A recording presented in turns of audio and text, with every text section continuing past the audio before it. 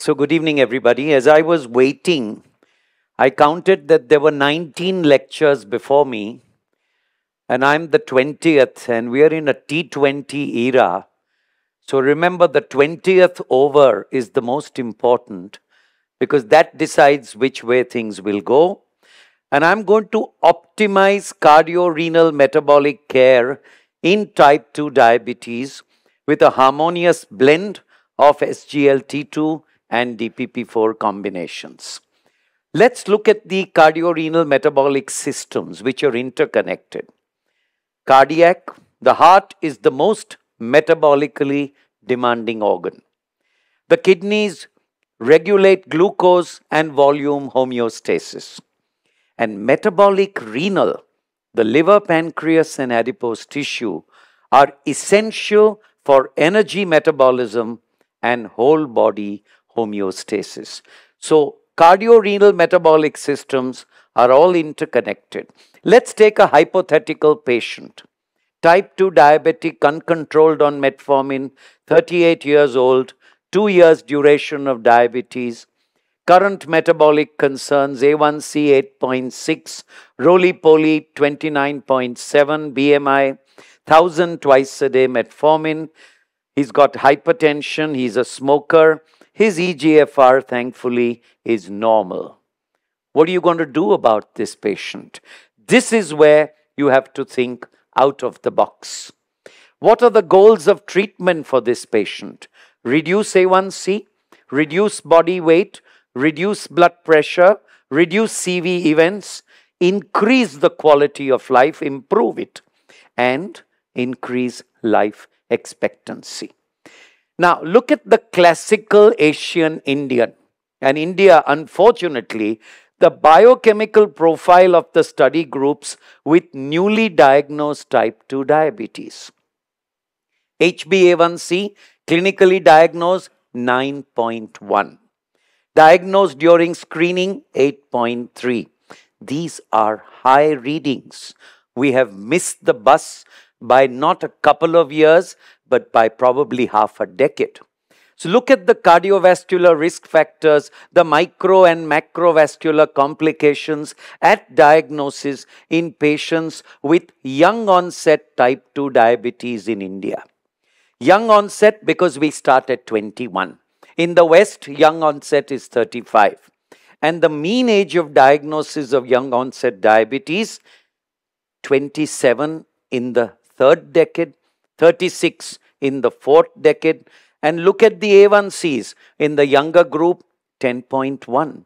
In the older group, 9.8, with BMI matching.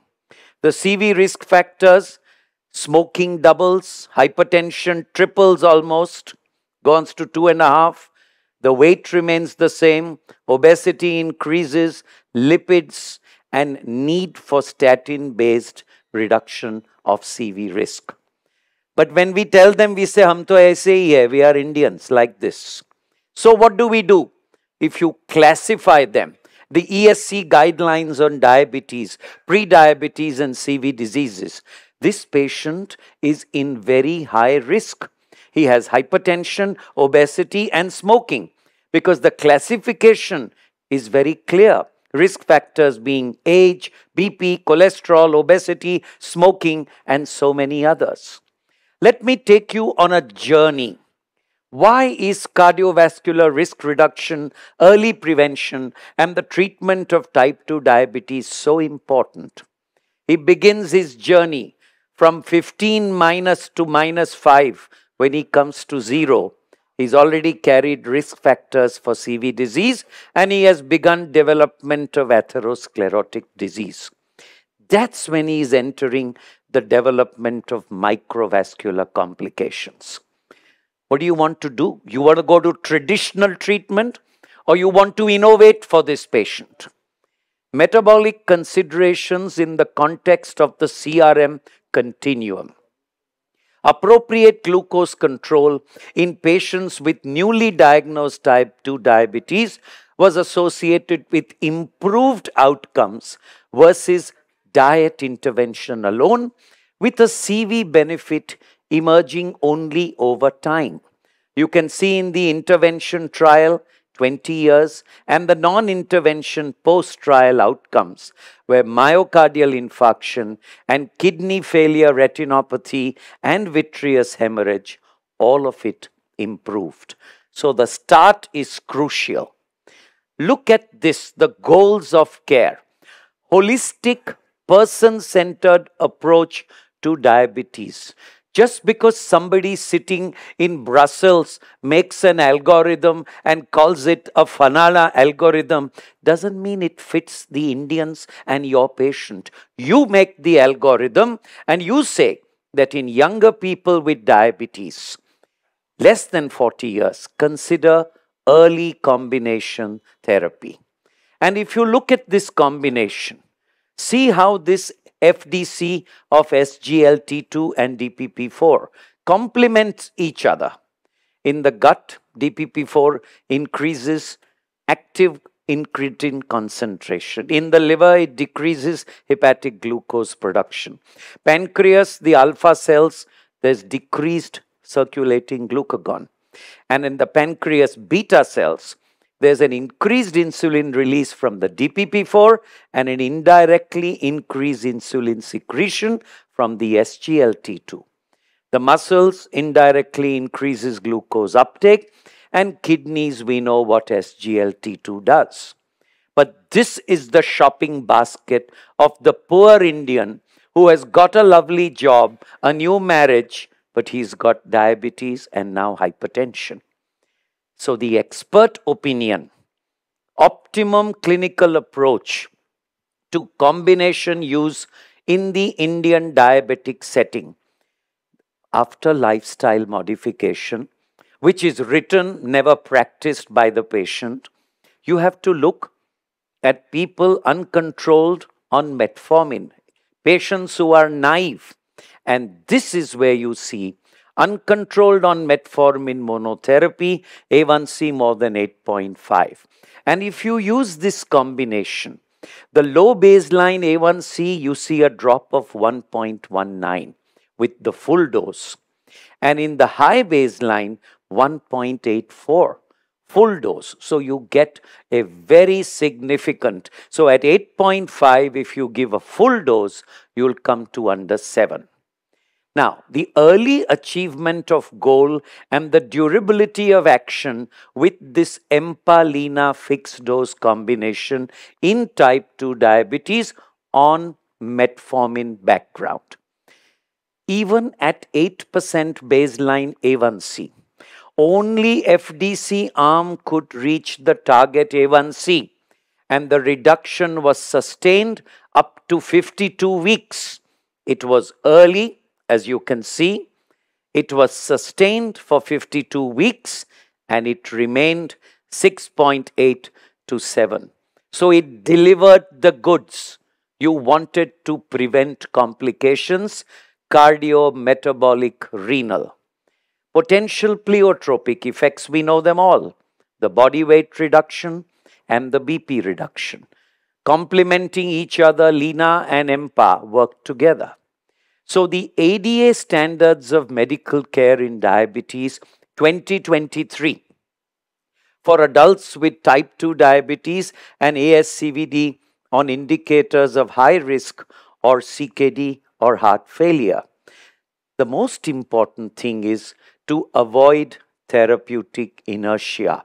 You must reassess your patient. You must modify treatment regularly. What you read at the bottom, everybody knows. These are the algorithms. The message is reassess, be aggressive, and if you have to begin with the combination, begin, hit hard, hit early, and get results. The CRM risk reduction for patients with ASCVD, indicators of high risk. Look at EMPA-REG, Canvas, Declare TIMI. Everywhere you can see that the 3-point MACE risk reduction in SGLT2 inhibitor CVOTs with the presence of ASCVD is beneficial. Patients with multiple risk factors, Canvas and Declare again are beneficial. What about EMPA, which has demonstrated a significant reduction in the risk of CV death in patients with type 2 diabetes in CVOTs? EMPA is way up to the left. Canvas also is there, and Declare also, because it's a class effect. But EMPA is a swing. So early and sustained 38% relative risk reduction in CV death. With Carmelina, Linaceptin, it showed a reassuring CV safety profile. You can see Saver-TIMI exam in TCOS Carmelina. It was in hospitalization for heart failure that the needle moved more for Carmelina as against the others. I don't want to talk about Saver-TIMI. So it's a question of mind over matter. You have metformin, you have your traditional thinking, and what may be the benefits if you use this combination? Patient would benefit from HbA1c control with this SGLT2 DPP4, which is EMPA and LINA, and further blood pressure reduction with SGLT2 like empagliflozin.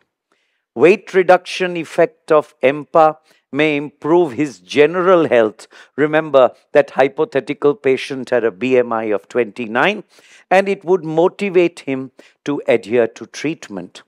And the SGLT2 EMPA, with demonstrated CV and kidney benefits, my previous speaker talked in glowing terms where the study was stopped because the placebo group should not suffer. So this may slow the progression of long-term complications associated with type 2 diabetes.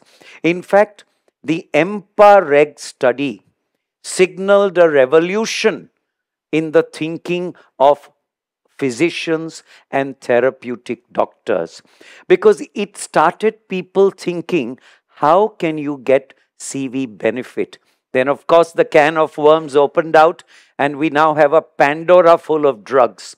But when you combine this with linagliptin, you can see that traditional thinking has gone with the wind, and you can diffuse the time bomb with the right solution, and that is optimize cardio-renal metabolic care in type 2 diabetes with a harmonious blend of SGLT2 DPP4 combination. Thank you. I have 2 balls to spare still. 20th over.